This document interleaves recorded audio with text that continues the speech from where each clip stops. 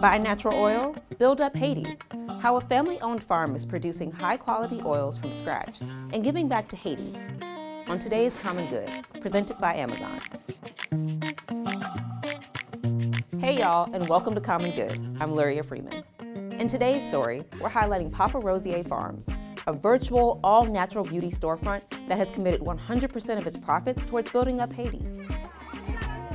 It all started with the school. After 2010's earthquake in Haiti, my sister and I decided to go to Haiti to help. As professionals here living in the States, we felt that we can, at the very minimum, translate, just help communicate with everything that was going on.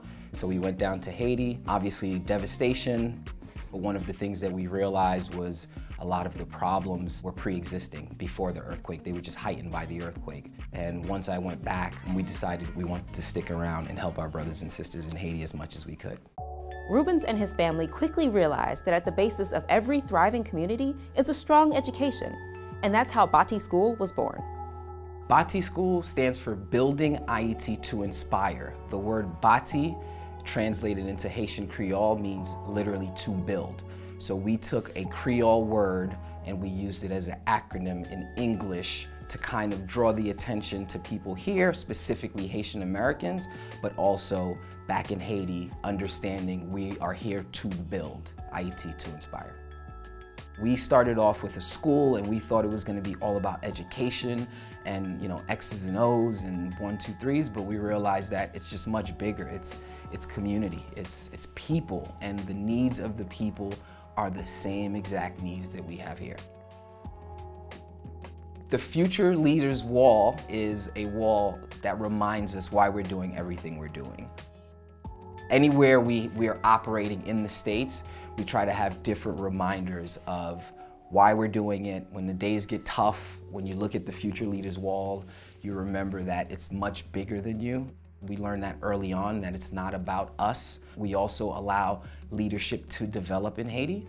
So the Future Leaders just brings us back centered, it brings us back grounded to why we're doing what we're doing. You can only have enough money to continue doing this. So we were raising money, but our dream and what we saw could be done wasn't matching the money that was coming in through the fundraising, which is why Papa Rosier, I always say, was created out of necessity, because you can have all these grandiose dreams and all of these things that you want to do, but if you don't have the funding for it, it's just a pipe dream. And that's how Papa Rosier was born. Haiti has a ton of natural resources, so it was just the right thing to do as far as turning to these resources that we felt the world would appreciate. So buying a product, literally, it's a reinvestment directly back into Haiti, whether it's the farm or the school. We have wholesale accounts, so you can find it in different cities across the US where you have different shops who are carrying our castor, but our main distribution point right now is on our website, www.paparosierfarms.com, but we also will be reopening our storefront in 2024. We're very transparent, which is something that we pride ourselves on, as far as you should know what is going on in your skin or in your body. And we show it to you from literally the moment it's grown all the way to when it's made. Everything starts with a seed. We plant the seed. Castor takes about 6 to 8 months before our first harvest. Once we've harvested, we bring it to our drying patio, which then allows the castor to kind of dry out, and then we pull the seeds out of the castor pod. Once we take it, we clean it in Haiti, we clean all the seeds, and then the pressing starts.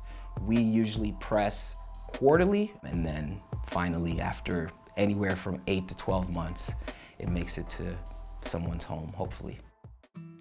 Papa Rosier Farms' online storefront sells all types of natural beauty products that are farmed directly from their land in Haiti. Their products range from castor and moringa oil to vetiver incense and beeswax lotion bars. Castor oil is at the basis of everything Haitian. So whether it's for your hair, your skin, constipation, as a laxative, general inflammation health, castor oil in Haiti is the cure-all for everything. So that one was an easy one for us. We grew up consuming castor oil, using castor oil, we felt that that would be something that would be appreciated here in the States, as everyone is looking for more natural alternatives, whether it's for their hair and their skin. And moringa was an interesting story. That was actually my sister. Her friend from Colombia just told her, hey, I know you guys have a farm in Haiti, you should try this, and hands her a handful of seeds.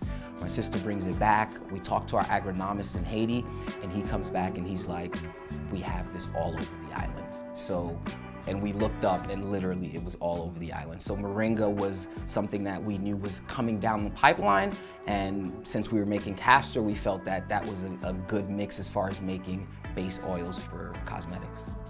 It absolutely is fulfilling. I've gotten more out of this project than I could ever give. Just the lessons over the years, the humbling, the understanding. I came from a totally different world as a young professional. I was working for Goldman Sachs on Wall Street. It makes me understand people a little bit better. I'm a better listener, so I love it. And that's kind of what drew me away from the fast pace of New York to putting my hand in soil. Our See Good, Do Good challenge this week is to support your local community and give back, whether it's through supporting Papa Rosier Farms or paying it forward. That's it for today. I'd like to thank Amazon for presenting this episode. Thanks so much for watching Common Good.